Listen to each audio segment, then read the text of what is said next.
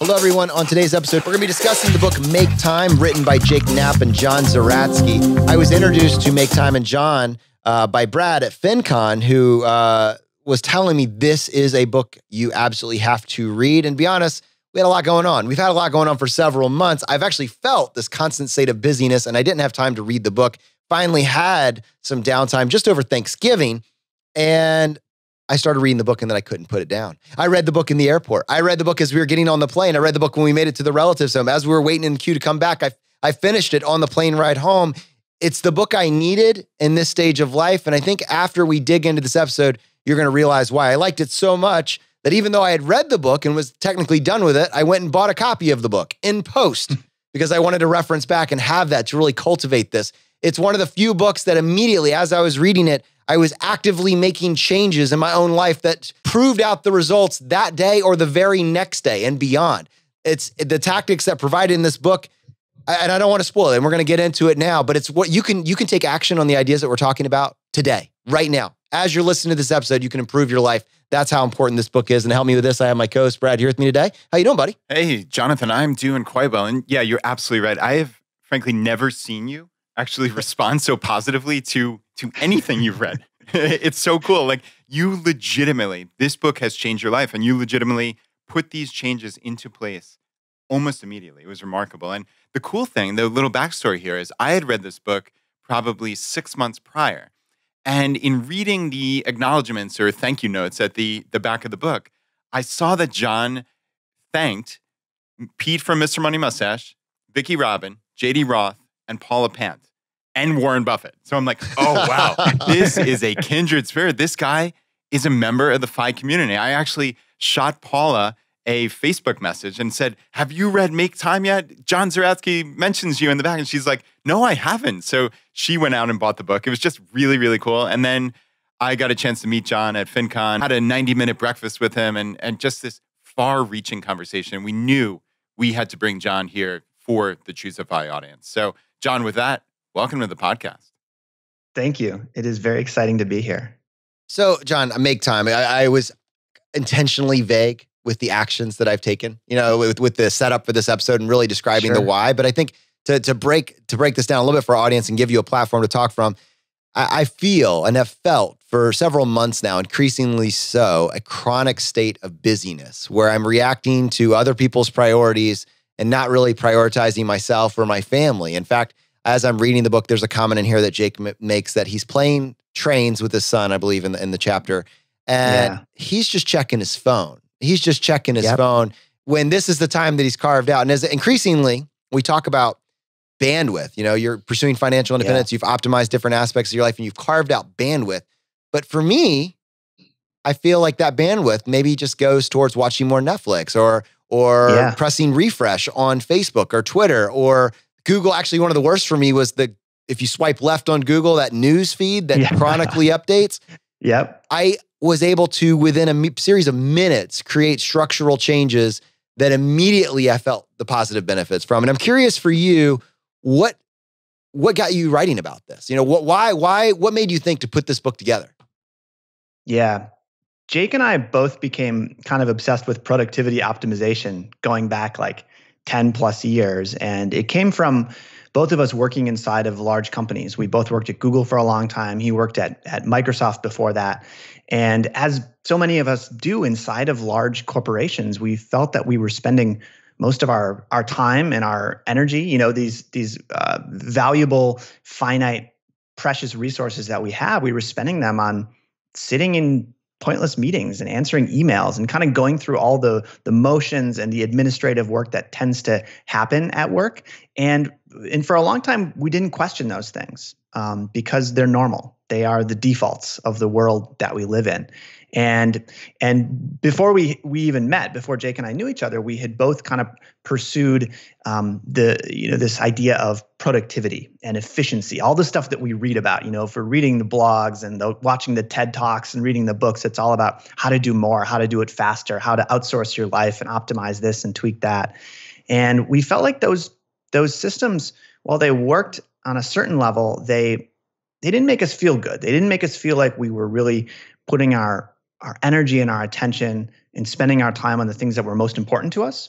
And so we started to think differently about it. And we had the opportunity to work together at Google Ventures, which is a VC firm that invests in startups.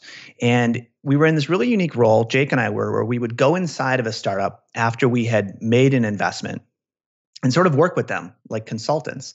And all of a sudden we had this really unique laboratory to go from company to company to company, some of the most brilliant, motivated, sort of well-funded companies in the world working on these really interesting problems. And again, saw that they struggled in the exact same ways that we did with their time, with this feeling that there's something really important about the work that they're doing. Not to mention their life overall, but even just the work that they're doing, the reason they started their company. Yet the defaults of our world make it so hard to dig in. And so we started to see some patterns there, and we developed this design sprint process that helped teams focus together on their biggest challenges. And that worked really well. And then even before the sprint book came out, so we wrote a book about the design sprint process, we started to talk about what if we translated these ideas and these philosophies into kind of a system or a framework for everyday life? And we spent years experimenting with these things on our own, and we started writing about them. And we as you did in reading the book, we immediately got this sense that this is a universal problem. This is something that everybody struggles with, whether you're sort of operating at 90% and you want to get to 100, or whether you're down somewhere a little bit lower and you're just trying to create a sense of normal and a sense of calm in your life. We felt like it was necessary. And so we decided to take all this experimentation and all these unique opportunities that we'd had to go inside of companies and work with people and change their defaults for them and package it together. And that's what's in the book. And John, I think I look at my own productivity life, if you will, and I have these to-do lists and I'll check everything off. And I mean, that's a nominally successful day. And I say that kind of sarcastically, right? Like, yeah. But yet I'll look back at the day and say, what the heck did I actually do? What did I accomplish? Like, I did everything right. I checked everything off, but yet it didn't feel fulfilling. And in the book, you talked about these design sprints and said, quote, the first thing we learned was that something magic happens when you start the day with one high priority goal. And that really stuck out to me. And especially when I was reflecting on what was going wrong with my own days and weeks. Yeah, we came up with this idea of the daily highlight. And so our pitch, if you will, our sort of proposal is that at the start of each day, you should ask yourself, what do I want to be the highlight of my day? What is the thing that is most important to me today? What's the thing that's most deserving of my energy and my attention? And that's not going to be the only thing you do, of course. I mean, life doesn't work that way for almost everybody. But there is something magical. There is this surprising sense of clarity and purpose that comes from being very intentional about the one thing that you want to make time for. And, I'm sure there's science about this. I'm sure there's research, but largely it's kind of this intuitive thing of fitting the focus to the fundamental unit of the day. And I think, again, when we get into sort of reading about productivity and optimization and all these things, we tend to focus a lot on the very, very micro, the to-do list, the task management type stuff. And then we focus on the very, very macro, like what's your 5-year plan? Are you on track to become FI or to do whatever? And really life happens in between. Life happens day by day. And so we feel like the day is kind of the best possible unit for people to look at and to ask themselves, what is the one thing I want to make sure that I get out of today? And then really to build their day and build their routines and their habits around that one thing. And John, early on in the book, you actually have a story in your own life about how you basically essentially lost 2 months of your life and you had no clue. You couldn't recollect what you had done. And it did seem like you were stuck between that day-to-day and these faraway goals, like you just mentioned. And you said it was the simple but satisfying activities that helped stop the blurring of time. And I thought that was really profound. And that led to this concept of the highlight. And I'm curious, how do you pick the highlight? Like, what qualifies as a highlight? Like, if I wanted to go to CrossFit with my wife, like, is that a highlight? Is that too little? Is that too, how does someone really contemplate what is a highlight? Yeah, I think fundamentally it's an intuitive thing. So it's one of the philosophies of the book and of our work with the design sprint as well is to really embrace human tuition, this amazing power that we have to make high quality gut decisions about important things. And so, I discourage people from getting too into the weeds on exactly how to pick the highlight, because it's really that intuitive sense of what's most important to me today. What's not what's the thing that I have, is at the top of the priority list, or I've sorted in my project ranking spreadsheet and is the most important thing, but really like inside, like what feels like the most important thing. There are a few strategies that we find people using and that we use. One is to focus on urgency, things that truly are time sensitive and they need to get done today because there's a deadline or somebody's waiting for them. And in those moments, it can become a really powerful mechanism to say, look, this thing's got to get done and I'm going to structure my day around making it happen. I'm not going to wait until I get to the end of the day and I've gotten through all my meetings and all my emails and then try to squeeze it in. I'm going to build my day around it. Another strategy is satisfaction. So looking at things that maybe nobody's really asking you for, but you've been meaning to get around to them. It could be, a proposal for a new project that you want to write up, or a new hobby at home, something that you want to get off the ground, and using your highlight as a way to make time for that and bring some much needed attention to that thing that you're going to feel really good that you did. And then the third strategy that we see a lot of people using is just joy. It's just choosing things that are fun, that are gonna make you happy, are gonna bring you joy.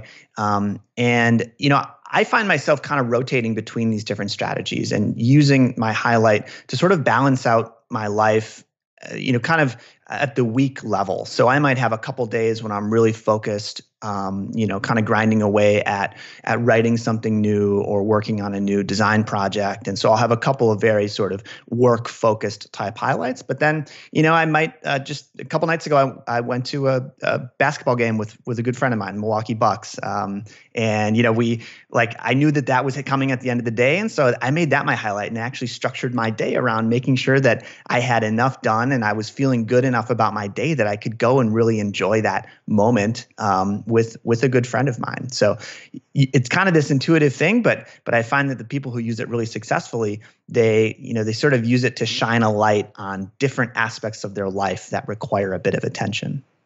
John, I'm curious as far as like unexpected things that pop up. Like for instance, literally last night, I played ping pong with my 7-year-old daughter, Molly, for about an hour. And I could not have forecasted this was going to happen. Yeah. But it was clearly, without any question, the highlight of my day.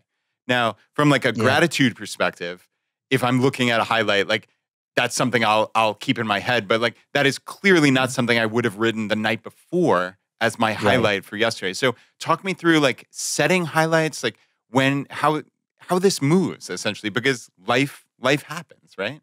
Yeah. Well, I mean, I think the nice thing about the ping pong game with your daughter, stuff like that, is that it's all gravy. It's all gravy on top of what can be a very, very focused and deliberate day when you use the highlight and you use the other tactics in the book. It's kind of a funny thing with the highlight, which is that by the time the day is over, you end up sometimes not even thinking about it because you already sort of got the benefits of it. The benefit is not so much in fixating on it throughout the day, but rather in having that as your North Star when you're beginning the day, when you're planning your day, you're setting up your plan for the day, making any adjustments you need. And, I often find that by the time I get to the end, I'm not thinking back on the highlight specifically, but I'm looking back at all the things throughout the course of the day that I feel good about, that I'm satisfied by, that I'm grateful for. And we actually we encourage people to do a bit of a daily reflection, and we provide sort of a template, a notes template in the book that people can use. And one of the questions we ask in that reflection is, what's something I'm grateful for today? And so that certainly can be your highlight, but it doesn't have to be. And I think having that perspective at the end of the day of like, what am I grateful for whether it was something I planned or didn't plan, what's something that happened today that I'm really happy about? So your framework is, and we talked about highlight, which is kind of the first step of your framework, but it's actually 4 steps that kind of happen in rotation, and it's highlight, laser, reflect, and energize. And we're obviously going to spend some time on each of those, but I wanted to come back actually to the title as the setup for this Make Time, because it's great to have a highlight or even to set a priority the day before. But so often the highlight just never, even if you plan on it, it never happens because life gets in the way. You start the day, you have 45 emails that you need to do. And by the time that you've emptied them, you have another 45. You have a meeting that you need to go to. You just have priorities that you have to handle because life is there. And then when you're not doing that, you have distractions that are easily accessible. You talk about these distractions. And in fact, in many cases, you're responsible for some of these. You personally are responsible for some of these distractions. Talk us through the patterns that you saw there that you and Jake really identified as really time suckers. Yeah, definitely. So there's a whole category of apps and services that we call infinity pools. And these are the things that you can pull to refresh, the things that are automatically updating in the background, the things that are streaming, anything that has sort of that endless supply of interesting content where you can jump back into the pool at any time. There's always something more there for you. And so many of these things, we accept them into our lives without really thinking. If you think about getting a new smartphone and you take it out of the box, and by default, it's got an email app pre-installed. And by default, it's going to check automatically in the background, and it's going to show you a notification every time a new message comes in. By default, we've got ways to check the breaking news and the stock market updates. And we've got all these things on our phones that we didn't necessarily choose to install. We didn't say, you know what, I need to have this information. This is the most important to me. But it just kind of comes. It comes as part of the package. And there's so many things like this that exist in our lives, in our world. It's funny because obviously our world was created by us, but we have created a world that we are not prepared to thrive in, so it's sort of like I'm using the general we here, all of us as humans, we have sort of, we were unable to anticipate the consequences of the things that we have created. And it's not just technology products, but it's all sorts of things. It's the ways that our cities are designed. It's the ways that we get around. It's the way that our food system works. And so if we're not aware that these defaults exist, and we don't understand that they can be changed and that they need to be changed if we want to have more control over how we're spending our time, then we get stuck in that autopilot mode where the day flies by, we were busy, but we didn't get a lot of important stuff done.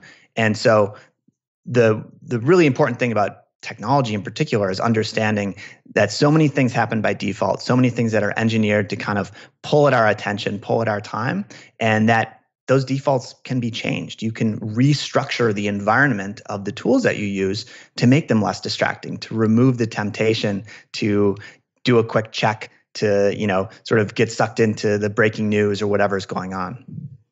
So John, let's talk real actionable tips here about the phone in particular. I can think of members of my family or friends, for instance, who, they're just constantly responding. The phone, it has the beeps, it has the buzzes on.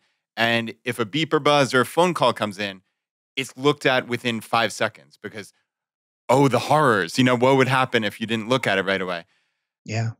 I personally have started to remove a lot of the notifications, and I've found that that's helped, but it's only helped to a certain degree. And because it's still only 2 clicks away as opposed to it just getting pushed through. But I'd love to hear your thoughts both on, I guess, removing notifications and also removing apps specifically. And what type of apps are we looking to remove? Like, how does this work for you in particular? And I guess more broadly, like, what advice would you give? Yeah.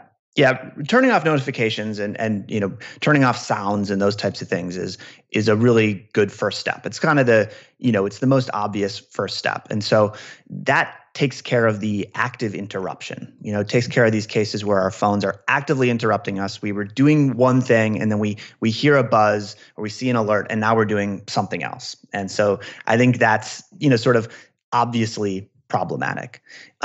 There's a deeper level though. just the presence of an addictive habit forming app on a phone is very compelling to us. We find that difficult to resist. Think of somebody who has an addiction to gambling. The fact that they live half a mile from a casino doesn't mean that they're never going to gamble just because they don't actively see it. It's not actively in their line of sight. They know it's there, and the behaviors that make that activity so compelling, the habit loop that exists for those people that draws them back into the casino and playing those games, that is still there. And that's exactly the way that a lot of the distracting technology products work as well. One of the things that I've researched a bunch over the last several years is habits. And, habits are sort of the mechanism by which we unconsciously do repetitive actions. So they're not the big decisions we make once in a while. They're not the intentional things that we do. They're the things that we've basically offloaded to this very special part of our brain that can run on autopilot. And they require a specific context, and they require a specific cue to remind us to do something. And then there's a routine where we're performing some activity. And then there's a reward that we get at the end of that activity. And just because we don't have a notification on our phone doesn't mean that we've disrupted that flow, because it doesn't have to be an active cue. It doesn't have to be hey, check the news. Hey, refresh Twitter. It can be something as simple as a moment of boredom. Or it can be a comment that we overhear from somebody else. It can be a friend who says, oh, hey, did you read about that thing that happened? That sparks you to grab your phone and kind of get sucked into this infinity pool. So we think that if you truly want to reclaim your time, and we talked about this idea of a highlight, and you set your highlight, and that's great. But then, life happens, life gets in the way. That time needs to come from somewhere. And that attention and that energy that you're spending on things needs to come from somewhere. And we think for most people, your phone and the other digital devices in our lives is a great place to take that stuff back from, to take that time back from. Because nobody says, I wish I spent more time on my phone. Nobody wakes up in the morning and says, I'm thinking today, maybe 3.5, 4 hours on the phone would be good. Nobody says that. Yet those are the averages. That's the data about how much time people spend on their phones. And there's equally shocking numbers about watching TV, which includes streaming, includes Netflix and things like that. So we think if people want to reclaim that time and reclaim their attention, the fundamentally best thing you can do is to cut off that temptation at the source by removing apps. When you remove an app like Twitter or Instagram or even email from your phone, you don't have to worry about resisting that temptation. You don't have to worry about trying to use willpower to stay on track, because there's enough friction there that it's not impossible to check your email, but it's difficult. You have to go through a bunch of extra steps. And the research on habits shows that the best way to break a habit is to add friction, to make it more difficult to get sucked in to that habit loop. And so removing apps is really a simple and powerful way to do that. But there's lots of other examples of how you can sort of modify your environment to add friction as well. I want to stay here a little bit longer, just because I think, as you pointed out, this is so prevalent. Now, someone's listening to this saying, well, I'm on my phone while I'm watching TV. So it's like a 2-for-1, right? Yes. Well played, sir. Well played. Good for you. All right. But no, I want to come back to this. So you and Jake were both in the software industry. You both work for Google. Google has created several of these types of apps, which could be either infinity pools or otherwise. I only say it to say, I don't think you guys are evil guys. I don't think software engineers are evil. I don't think there's a malicious conspiracy here. But since you're inside the industry, why do these infinity pools exist? What's the point of them? And then 2, and this is what I loved about the book, because I am a tech guy. I love tech. If I were reading a book and it told me to throw my cell phone in the trash, I'm going to throw the book in the trash. My cell phone's not going anywhere. You guys love tech, and you're going to come out of this book still loving tech. So what's the role here, and what's going on behind the scenes at this balance point? Yeah. So I think that sort of love of tech and that enthusiasm for all the amazing things that technology can do is really at the core of how we ended up with these products that we've got. It didn't start from some evil master plan of let's try to make things that are super addicting that suck up everybody's time. It came from this desire to make things that were really cool and really interesting and really valuable and fun and compelling and whatever. But there's a couple of sort of innate characteristics of the software business that then enabled things to spiral out of control. There's the rapid iteration, the ability to very, very quickly make changes. There's the measurability of the effect of those changes. And when you have a software product that's live in the world, you have an app, and you're measuring something like the number of times a person uses it per day or the number of minutes they spend in it, and you have the ability to launch tweaks or changes to that app every day, sometimes more than once a day, you're obviously going to optimize for the things that you're measuring. The incentives are going to be to try to make that number go up, to see that line go up and to the right. And on top of that, the economics of the software business are largely tied to advertising. So Google's business is a bit unique in the sense that it's really intent-driven advertising. So it's a little bit different from Instagram and Twitter and Facebook, which is advertising that's based on sort of targeting you based on the sort of the characteristics of what you look at and what you're interested in. But still, regardless of those details, the economics, the business model incentivizes these same metrics of getting people to look at things more, to spend as much time on these products as possible. And so I still have lots of friends who work in the technology industry, and I think that I tend to believe, and I hope this is not naive, but I tend to believe that for the most part, these have been unintended consequences. There are some people who have, I think, who have very deliberately engineered and designed and written about and taught how to engineer habit-forming products. And to me, that's a bit problematic, because I think that's where you start to cross the line into purposeful manipulation. But I think for the most part, the consequences have been unintended, and really it's the sort of characteristics of the business model and the ways that software is built and delivered that have added up to this sort of seemingly untenable situation that we're in. But like you said, Jake and I are tech people, and we continue to really be optimistic about technology, and we're the same way. For us, a blanket ban on digital technology is not interesting, and that doesn't seem realistic. And so our approach really is to help people focus on the things about technology that are really magical, the things that feel like they give us superpowers, that enable us to do incredible things.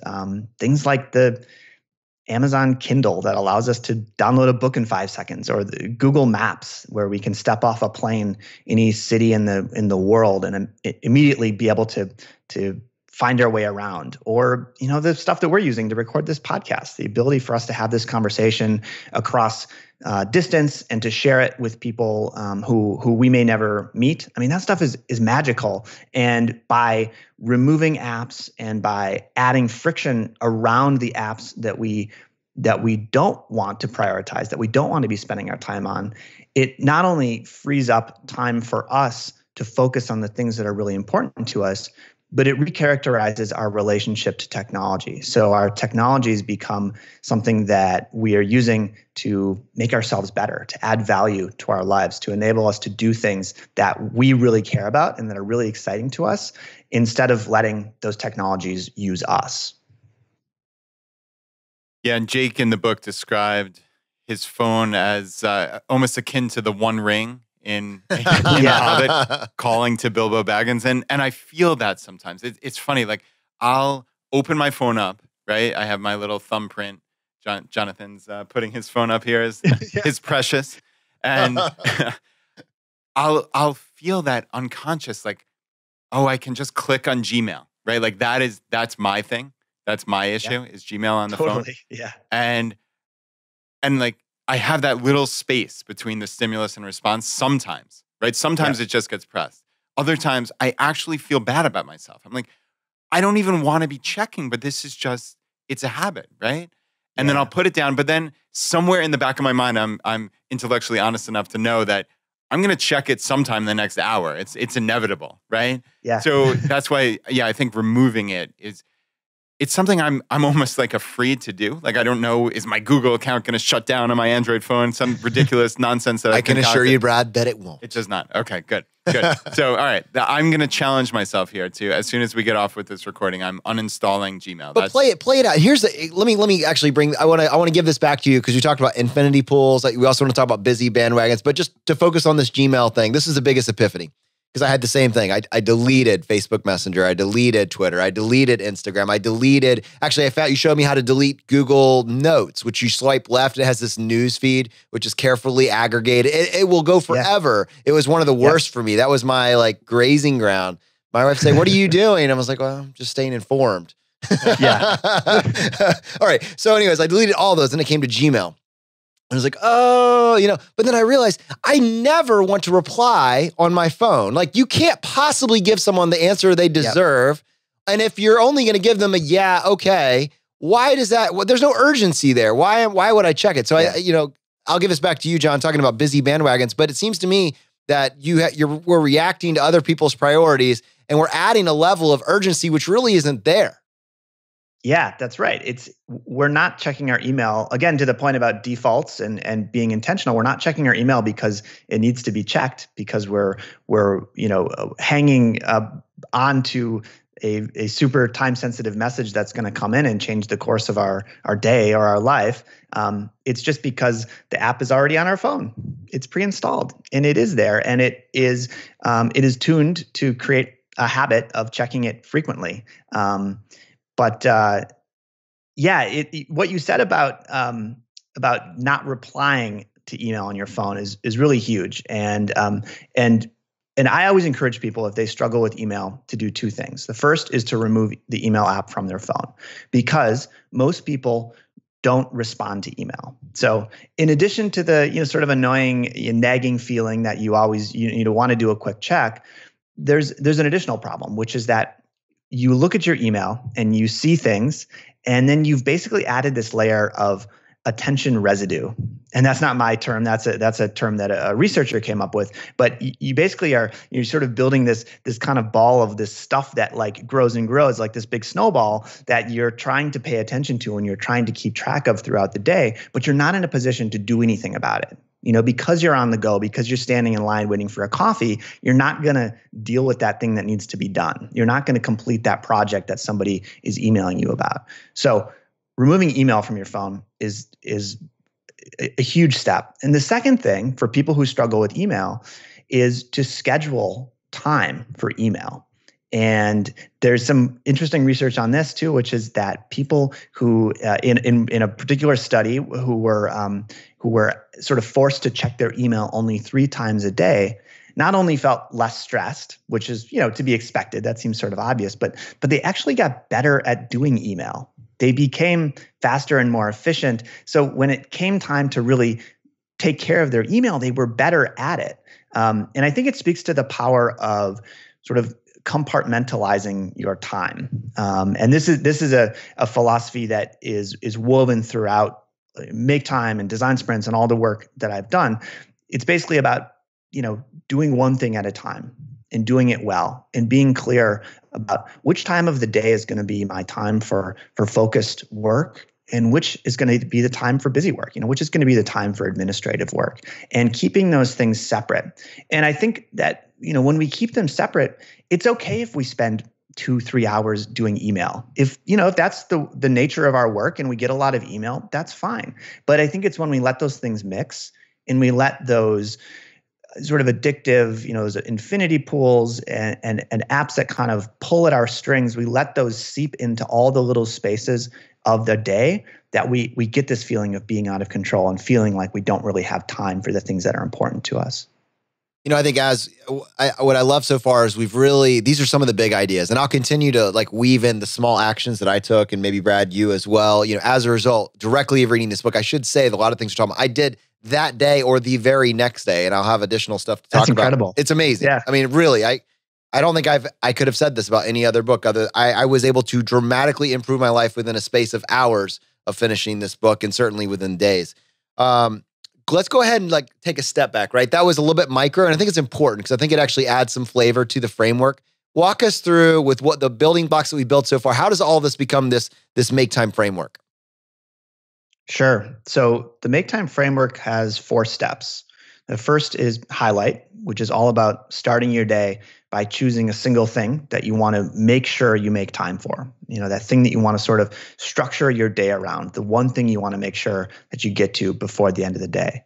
The next step is laser, and that's really about creating barriers to distraction. So finding ways to reconfigure the technology that you use or the environment of your home or your office to give you more control over your attention and your time so that you can do your highlight. You can do the thing that's important to you, but also achieve sort of a level of calm and presence throughout the day.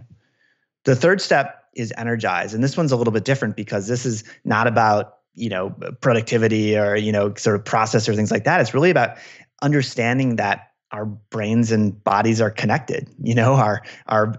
Our bodies don't work right if our brains aren't well, and our brains don't work right if our bodies aren't well. And we need to take care of our whole body if we want to have energy for the moments that matter. If when we're in that moment where we feel sort of the pull of distraction, we want to have the energy to say, you know what? I'm good. I'm gonna do something else. Instead of getting sucked into this thing, I'm gonna do something that's really important to me. And that comes from a lot of basic stuff. Stuff about food and movement and sleep and things that everybody kind of knows at some level. But also it comes from things that people don't always appreciate, like spending time face to face with people that you care about, or having moments of quiet or calm in your day. Even something as simple as sitting down for a meal with a friend instead of kind of eating at your desk, or going for a walk without headphones, just doing nothing, just walking. Those things can actually give you energy. They can actually make the rest of your day better, even if, they're not the most sort of efficient or productive thing that you could be doing. Then the final step, the fourth step, is reflect. And the idea here is that the best way to make any kind of change to, your life, to what you're doing with your days is really to take it one day at a time. And so we encourage people to look back at the end of each day and ask themselves what they wanted to make time for, whether they made time for it, how they felt throughout the day, and which tactics they used, which changes, which of those specific things from the book they tried, and how they worked for them. And then most importantly, what they're going to do tomorrow. So really thinking of our time as something that can be designed, something that we can kind of experiment with and play around with, and little by little improving this system and making it fit into your life better over time. So as I took your system and I tried to look at my own life, and I realized that one of the things that I've been frustrated by is my lack of ability to prioritize goals that I have for myself. And so to put that in perspective, I really want to exercise and engage in some level of activity on a daily basis that promotes my health. I really want to feel like I'm productive, and I really don't want to feel like ChooseFI, this business, which I love, doesn't stretch across my whole day. And I felt like those were in conflict with each other, because anytime I wanted to exercise or take this time or spend time with my son, I always felt like it was robbing, what I needed to do, my obligations with this business. And I was reading your book about, and it's because I didn't prioritize anything in particular. And I also didn't realize that I could actually change like when I'm working on ChooseFI. It just was. I didn't question it. It just was. So, as the audience is listening to this, I recognize you may be in a different situation, but please pull this out to your own situation. I'm reading your book, and it's either you or Jake basically says, you actually did this on a Google Calendar. You scheduled a do not schedule or schedule yourself or whatever over this period of time. And in that window of time, you then schedule what activities you wanted to do. And then you say, you may or may not have this sort of flexibility with your boss, but you may be able to do a version of it. And I'm sitting there reading that and I'm like, I'm the boss. I get to pick. I get to pick when I'm working and when I'm not working, and I'm not prioritizing myself at all. So between what I just said with the apps and the notifications, I just finished deleting all of those. I'm riding the high from realizing that, wow, historically, maybe I was one of these people that was touching my phone on average over 2,000 times a day, subconsciously, not even realizing. Maybe that's me. And then realizing that ChooseFI, we were doing interviews at 9 a.m. on Tuesdays and Thursdays, which for me is a horribly inconvenient time if I'm trying to do some sort of exercise program. And Brad had been trying to work out with his wife Laura multiple days a week, and they were having to break that rhythm to come here and do this. And I could see there was a little bit of frustration there. And I was like, dude, we can just make the schedule whatever we want. We can just schedule ourselves till 11:30. And then from there, we can cram everything else in after that point, up to this point, and then we shut off for the day. And then and then the last piece of that, all that's fine, except that in the past, without this book, that free time was sucked up by the infinity pools of Netflix. Let's talk about the fact that with Netflix, you don't have to pick the next episode, right? It just goes to the next episode. The email that you can do you can answer and check your email 4 or 5 times a day, the endless refreshes on the apps, and then just this crazy mentality. You eliminate TV, you eliminate all these things you were just doing and you don't even remember the last 3 or 4 months. Right. So get rid of anything that prevents you from remembering the last 3 or 4 months, and then focus on these big ideas. And within 2 days, I had actually designed my life, my life. And then I can look back. I started waking up at 5, knowing that my time is 5 to 11. That's what I scheduled. Yep. And then knowing that ChooseFI is, I'm laser focused between 11 and whatever time we pick, and then carving that remainder for my family. There's no guilt about what I haven't had done because I plan to make that highlight in the morning. I mean, maybe not everybody can do exactly that, but a version of that is total. And I'm just curious for you, what did that look like for you when you applied your framework to your life? What did you do? Yeah. Well, when it started, it wasn't quite like that because, when I started thinking about this stuff and working on this stuff, I still had a full-time corporate job. I still worked at Google. I was going to an office every day. And so I started small, and I always encourage people to start small. And for me, one of the most powerful things that I could do was to really think about using my morning intentionally. And I'm not a natural morning person. So I'm not the type of person who jumps out of the bed naturally before the sun comes up.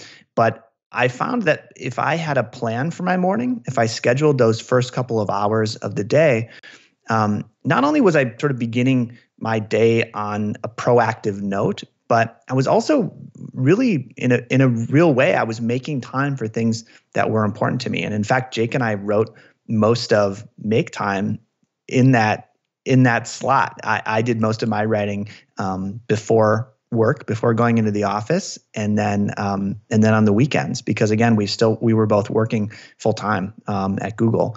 But I think this idea of scheduling everything, honestly, is really powerful. A lot of times our calendars are just lists of things that we have to do. They're lists of meetings that we've been added to, or sort of demands that other people are placing on our time. But we can reclaim our calendars. We can use our calendars as a list of things that we want to do, the things that are important to us. And it may not be the whole day; it might just be a part of the day.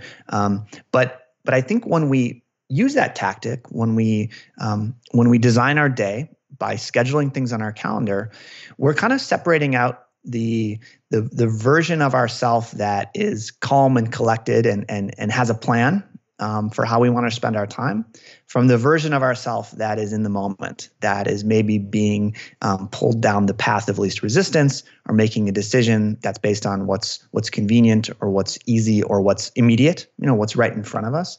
And if our calm sort of planning self can think ahead and kind of plot out the day, in the expectation that our future self is going to be a bit distractible and is going to be susceptible to being pulled in a different direction, then we can really set ourselves up for having a great day. John, this reminds me of, I guess, what's known as Parkinson's law, right? That work expands to fill the time available for its completion, which is, like Jonathan said, when you set up this structure. So he has these hours to himself in the morning, which he feels amazing about. And then, okay, whatever the time is for ChooseFI, it's 11 to 4, or 11 to 5, whatever it may be. Almost invariably, everything is going to get done that would have gotten done if he spent from 6 a.m. until 5 p.m. Yeah. It's amazing how that happens, right? And I think a lot of it is because you're not just grazing. You're not going back to, I think of how many times I check email in a particular day. Email is my crutch. There is no question about it. And I'd love to hear, I know you wrote extensively in the book about email specifically. And like, are there strategies that people can employ? Because I know in a normal day when I'm not cognizant of it, I'm checking email 40 times at minimum, maybe 100 times. I have no idea what the number is. It's some absurd number and it kills my day. Like, what would you advise to someone like me? Yeah. The first thing is I would advise removing the email app from your phone, which we already talked about. Have you done that yet? I'm doing it right now. Can you just go do it, Brad? Just do it. I have like 5 things that I actually do on my phone. I'm going to remove 3 of them right now. All right, keep going, John. He's going to remove the app. I love this. And then the next thing is to schedule email time. And again, as you were saying, we tend to get things done in the amount of time that we've given for them. And so by scheduling time for email, maybe the way that I do it is I schedule in the morning a couple of short blocks for kind of quick checks to get on top of anything that's really time sensitive.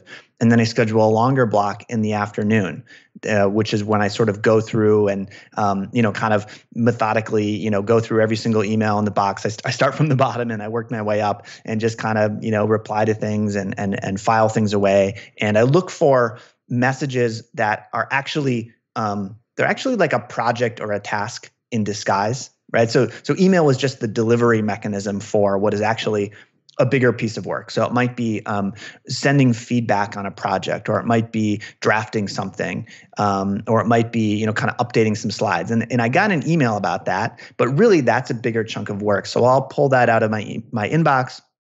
I will schedule that somewhere in my calendar, and then I can archive that email knowing that I've made a plan for doing the thing. So I think we sometimes get mixed up because we think of our email as being all one thing, right? It's this monolithic thing. It's my email, but really our emails are a mix of small little things and really big, difficult, challenging things. Did you remove the app? Is it gone, Brad? It is. I am trying. Google makes it very, very difficult. I've had to, I tried my normal method like 5 times. I'm like now deep in the settings. So if you're watching this on YouTube, you're seeing the top of my head. I'm watching Brad. I was like, this is taking longer than expected. Way longer. That was actually, when I switched from an iPhone to Android, that was, I liked how, and I don't know what version of Android you have, but I liked how you could go in and you could disable system apps.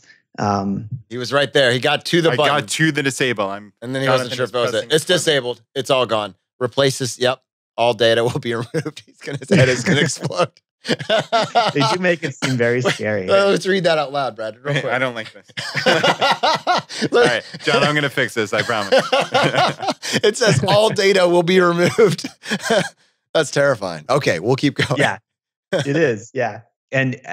And recognizing when an email is not just an email, it's not just a message, but it actually represents a bigger piece of work, and pulling that work out of your inbox and giving it the space on your calendar that it needs to actually get done. And that's very helpful. I think there's also some kind of mindset shifts that you can use to better stay on top of email. And one of them is to, tell yourself that email is just kind of a fancy digital version of regular mail.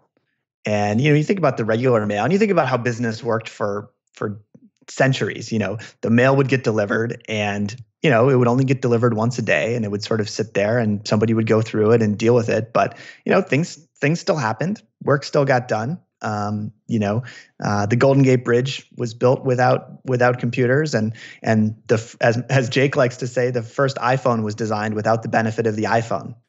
So clearly we don't need all of this stuff quite as quickly as we think we do.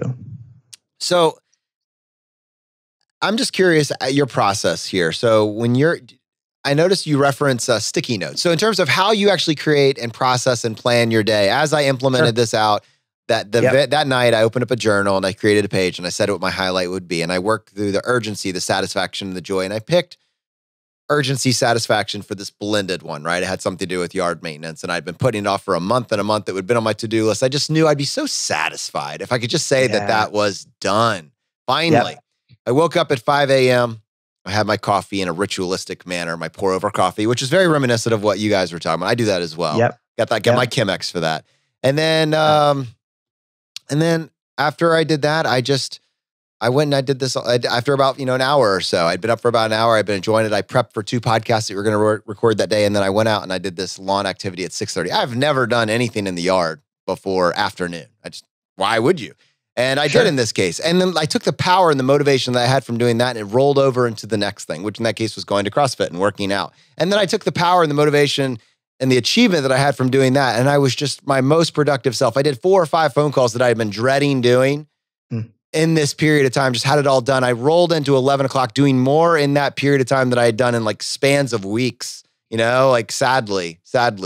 And then that level of success and joy that I had from looking back at all these things that I crammed, it gave me back my entire afternoon and evening with my wife and children, to go do whatever we wanted, because what normally happened is, business and drift would occupy the morning, then maybe a little bit more drift in the afternoon. And this kind of sense of regret or guilt about my lack of productivity would carry into the evening. So I would try to make sure I'm staying informed, right, in the evening until it's time to go to bed. And I'd actually stay up late to try to get extra out of the day. Yeah. But just recognize, my wife always wants to go to bed early. Like that would be her goal. And because now suddenly the sense of fulfillment and ownership that I'd had over the first half of the day, I happily went to bed at 9:30 or whatever, just on the early side of 10. And then it made getting up the next day at 5 super easy. Just rolled right out. It took 2 days to go from a guy that I'm not a morning person to suddenly I'm a morning person and I'm loving it. Yeah. Yeah, it's amazing how these things can reinforce each other. They can set up a virtuous cycle of, just continuing to have more time, have more energy, have more attention for the things that really matter to you most day to day. I can walk you through, if it would be helpful, I can walk you through a typical day for me and how I fit all these tactics together. I can actually, I'll use yesterday as an example. So we are just right now in the process, Jake and I are launching an online course. So based on Make Time, it helps people kind of go through a process of identifying where their time goes, where they want their time to be going, and then take them through making some changes to their technology, to their schedule, all the things that we're talking about, so that they have time for the things that matter, but they're doing it in a way where there's community, there's accountability, there's support. They're not just on their own reading a book and trying to make it happen. So I've been working on that lately.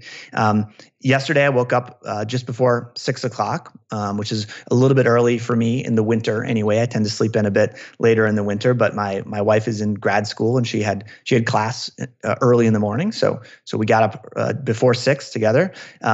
We keep all of our devices not only outside the bedroom, but we keep them behind a closed cabinet. So in our dining room, we have a cabinet that has all our charging stations set up. So we've got all the right cables coming through, and our phones and our computers and everything lives in there overnight. So wake up in the morning and it's I have to put in a bit of work to actually get to my phone because it's hidden away.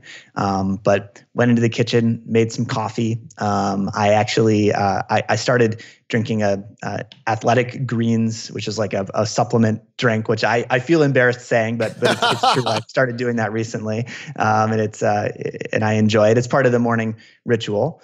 And then I had basically I fed the cats too. I shouldn't neglect to mention that. They would be very upset if I didn't mention them. But then I had from basically 7 a.m. to noon to work on this big project. And so I kind of split up that time into a series of working blocks where I work for about an hour and then I take a break and then work for about an hour and take a break. And I had my little email slots scheduled in there. And all this stuff was scheduled in advance. So I use what I call a calendar template, which is basically it's inside of Google Calendar. It's a separate calendar that I use to kind of define my my ideal day, the day that I want to have. And of course, it never happens that way, but it's my gold standard for what I want to do.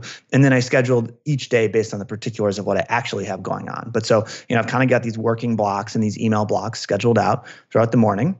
And then I made some lunch. We had some leftovers, so I made some lunch. And then in the afternoon, I had a couple of meetings. So that was when I actually, I had one call and I went out to have one meeting, and then I had my sort of email block in the afternoon. So I had a couple of hours to sort of process through my email and go through all the things that, needed a response. And, I needed to get to them eventually, but they weren't super time sensitive.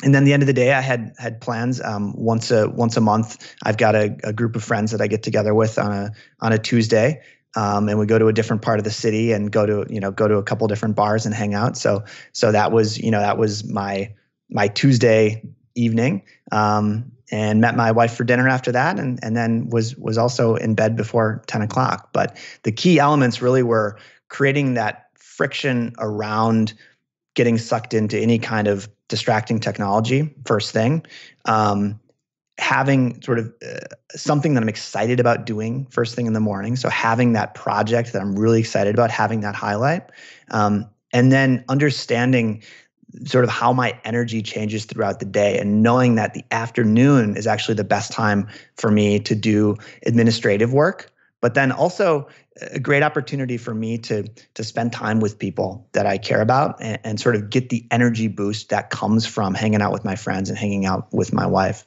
John, I love that concept of really blocking out this time and just focusing. And I guess kind of a related topic that I specifically am curious about is mental switching costs, right? So and I've read about this in your book. I've read about it repeatedly, how when you're focused on something and there is a distraction or an interruption, your brain takes X number of minutes. I've read anywhere between 3, 5, 20 minutes to get back to what you're doing.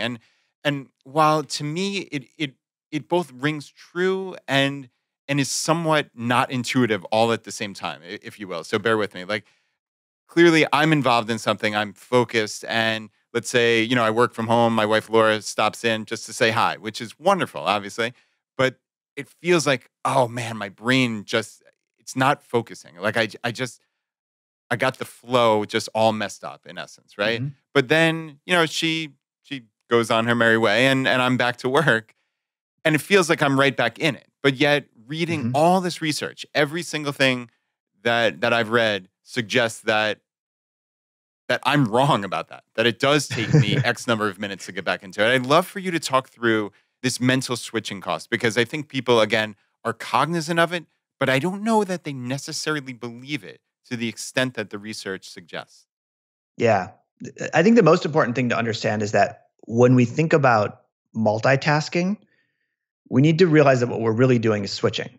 So we think we're doing multiple things at once, but what we're actually doing is we're switching back and forth between things very rapidly. So that's the first thing to keep in mind. Then I think it's important to think about interruption as being different from switching, sort of self-directed switching. And the research that I've read on, and we've probably read all the same stuff, but my understanding of the research on interruption is that if it's that there are different kinds of interruptions, and the worst interruption would be the kind of stuff that honestly happens at work a lot, where a coworker comes over and they interrupt you with a question that is completely unrelated to what you were doing, right? So you have to kind of load a different set of data into your brain, into your working memory, and then it's kind of a tricky thing, So it's not a simple question. It's not like they're just stopping to say hi, but it's it's kind of a tricky question, something that requires you to think. And those are the most challenging types of interruptions. Those are the types of things that probably take us the 23 minutes or whatever to recover from.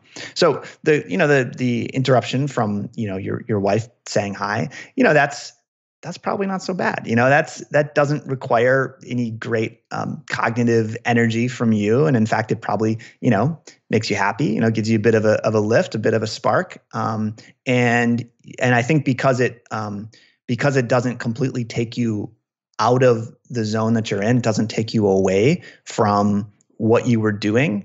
I think that that's, all things considered, that's probably a relatively easy interruption to kind of recover from.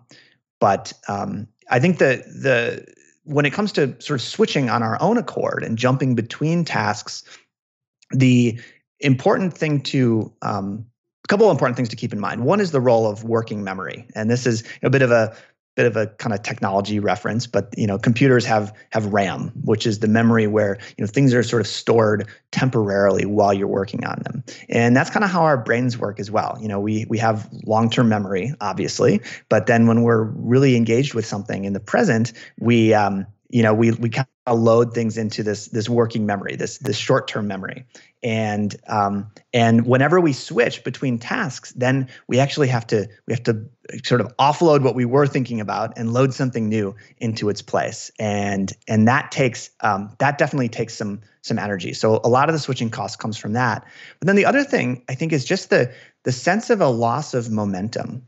And Jonathan, you kind of touched on how practicing these things, you sort of get a boost from when you finish something that you were excited to do, and that propels you forward into something else, and then that propels you forward into something else. And when you're really in the zone, working on something that you care about, or doing something that you care about, or being with people that you love, it's this continually reinforcing series of kind of mini milestones where you think, you're writing, and it's like, all right, finish the paragraph, ready to dive into the next one, and it just kind of keeps going forward. And when you switch, either intentionally or unintentionally, because you were interrupted or because the pull of a sort of addictive or habit forming app kind of takes you out of that zone, you lose a lot of that momentum.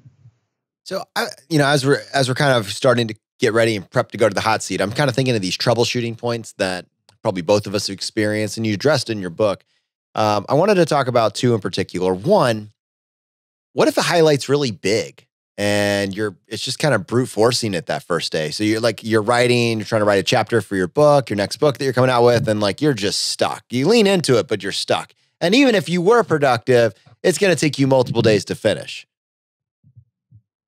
Yeah, I do think that's part of sort of the intuition that comes from using the highlight as a daily practice. You begin to get this sense of what sort of things are reasonable to get done, in a particular chunk of time, which things are good highlight material in that sense, and which things are going to actually take multiple days or multiple weeks or whatever. And there's a tactic in the book called explode your highlight, which is basically about taking a big project and breaking it apart into all the little pieces, the things that you can actually do day by day. And that's an idea that comes from, at least in terms of my awareness, comes from Getting Things Done, the book by David Allen. Another part of this that I think is important is understanding how necessary it is to take breaks. And how sometimes we need to step away from something and give our brains a bit of space to kind of recover. And then come back into it with a renewed sense of energy. And this can happen sort of in the course of an hour or a day. It can happen when we're a little bit stuck on something and we need to step away from the desk. Again, this ties into technology use as well. It ties into apps because a lot of times we use breaks as a way of doing a quick check of Twitter or email or something like that. But those breaks don't actually sort of renew our ability to focus. They don't actually refresh us, and so they don't help us get unstuck. So taking a real break and stepping away. But sometimes that applies across days too, or across weeks as well. I remember when I was working in one of my first jobs at a tech startup, and I was doing design and coding and that sort of thing. And I would have this problem at the end of the day where I felt so stuck and I felt like it was so challenging.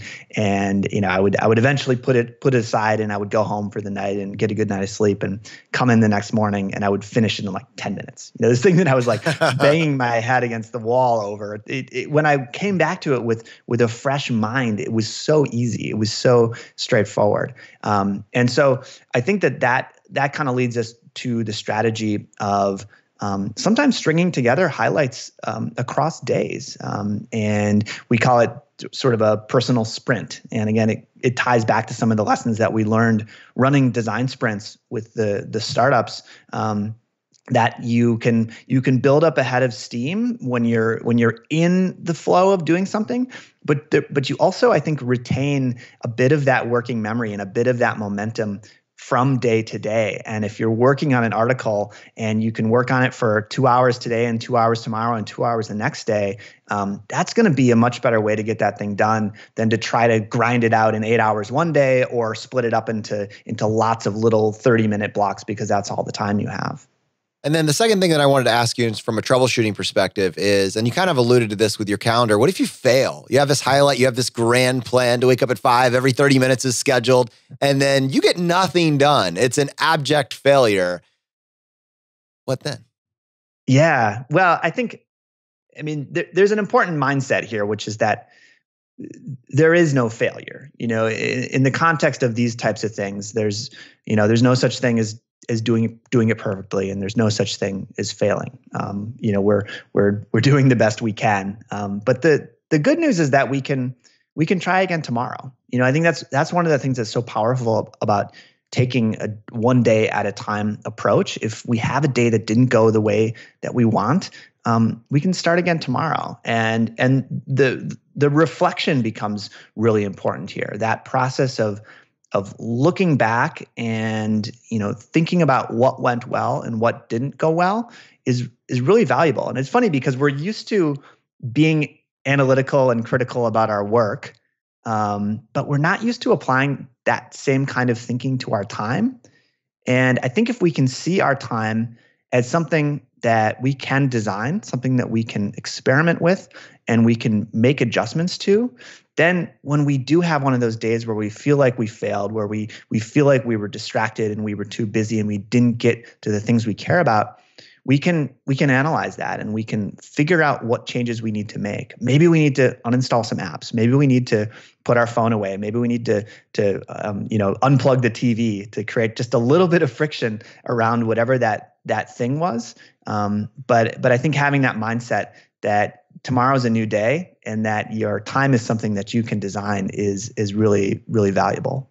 So John, thank you for being so generous with your time and really doing a deep dive on this book and really pulling out some of these big ideas. I mean, really, these are things, it doesn't cost money to implement these ideas. Buy the book, implement the book, read the book, take action on the ideas, and then iterate to design the life you want to live into. The book is Make Time, can be found anywhere books are found. Highly recommend it. We'll have a link to it in the show notes for today's episode. And there's so much more in here. I think there's over 87 tactics that you can be implemented in 5 minutes or less and will serve you for the rest of time. Ha, pun intended. On most shows, that would be the end of the episode. But John, on this show, we would love to give you the chance to tackle the hot seat. Are you ready for this? Yeah, let's do it. In a world drowning in debt and rampant consumption, trapped by the chains of lifestyle inflation, these questions highlight the secrets of those who have broken free. Welcome to the ChooseFI Hot Seat.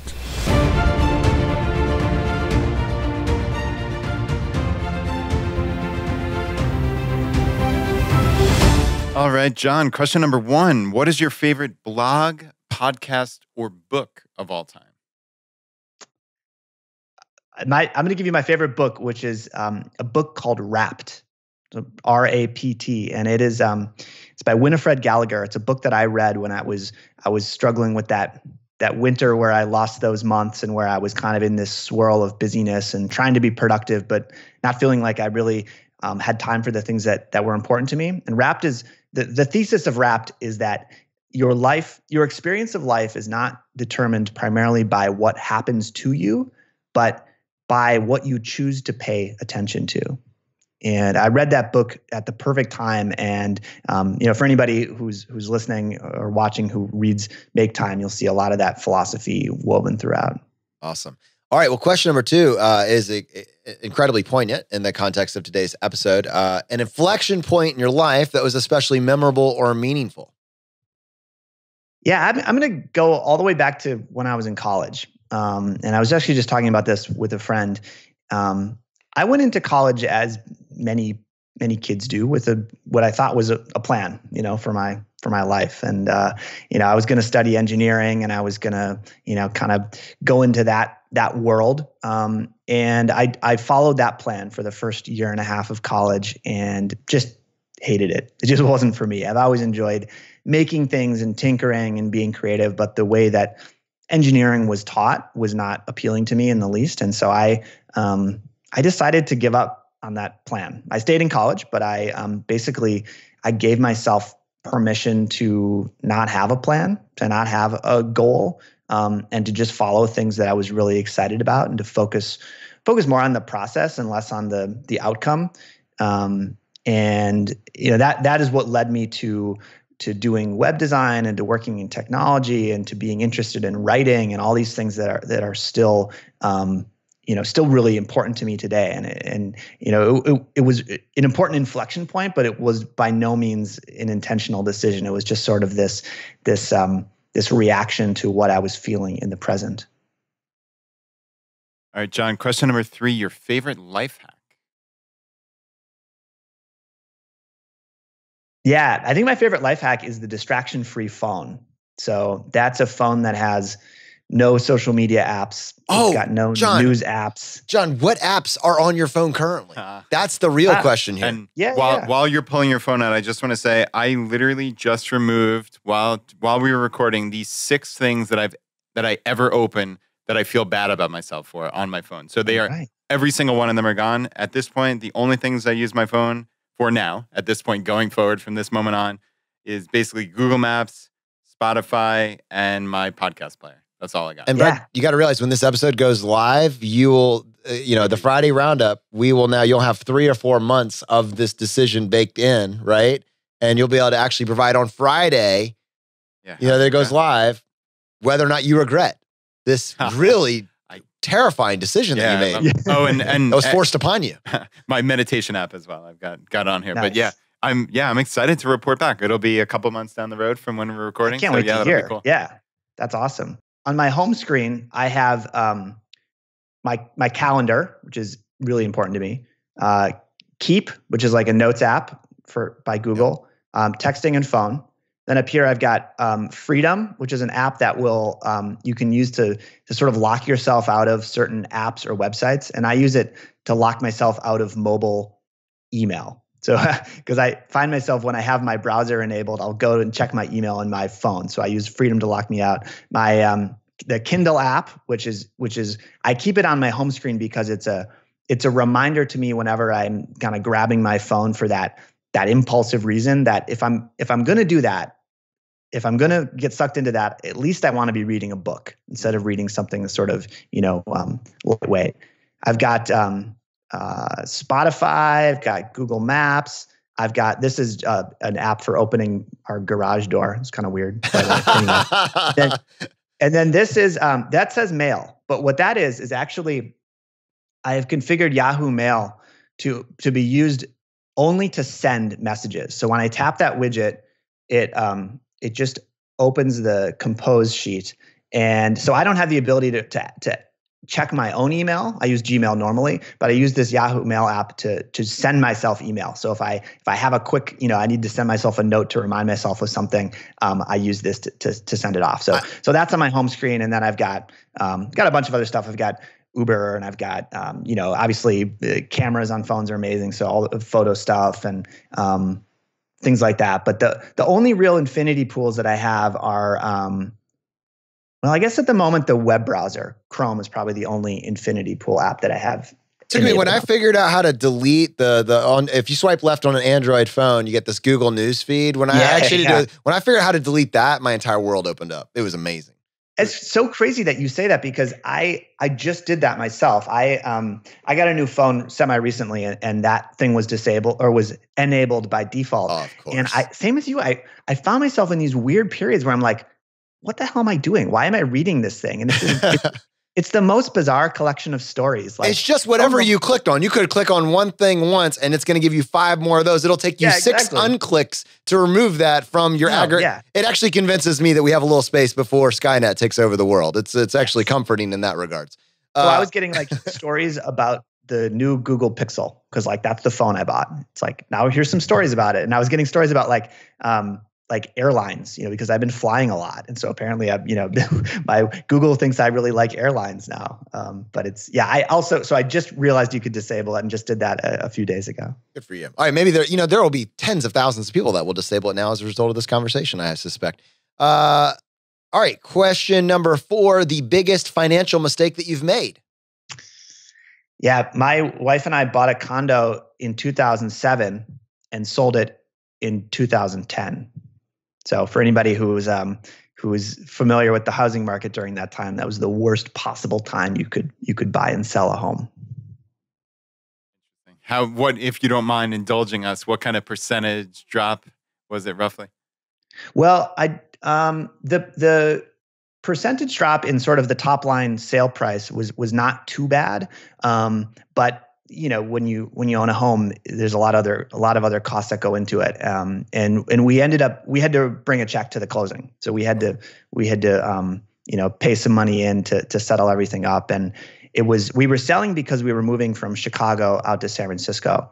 And it ended up, it was one of those mistakes that ends up being really valuable and teaching you an important lesson, because it was right in the kind of the heart of the recession, and we're like, this is a tough call, but we think it's the right call to sell and to move out to San Francisco, and it really set us up for a very frugal and intentional lifestyle, having just gone through that experience. And so as we built our careers in San Francisco and started to get raises and promotions and all that stuff, we started just saving that money instead of spending it. If we hadn't had that sort of painful experience with the condo, I don't know if we would have had that mindset going into that move.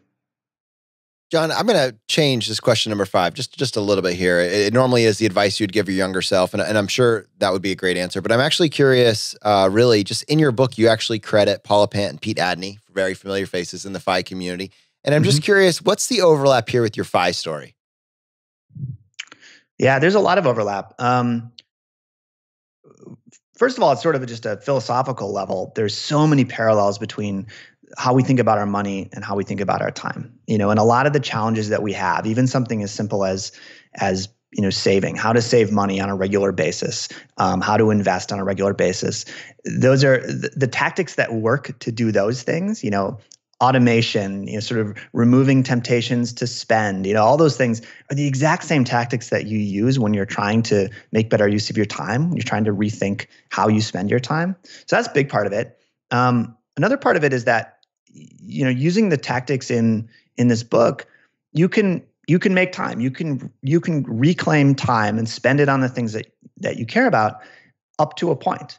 Because at some point you run into sort of this brick wall of economic reality, which is that you gotta work to have money to pay for stuff that you need to live in our world.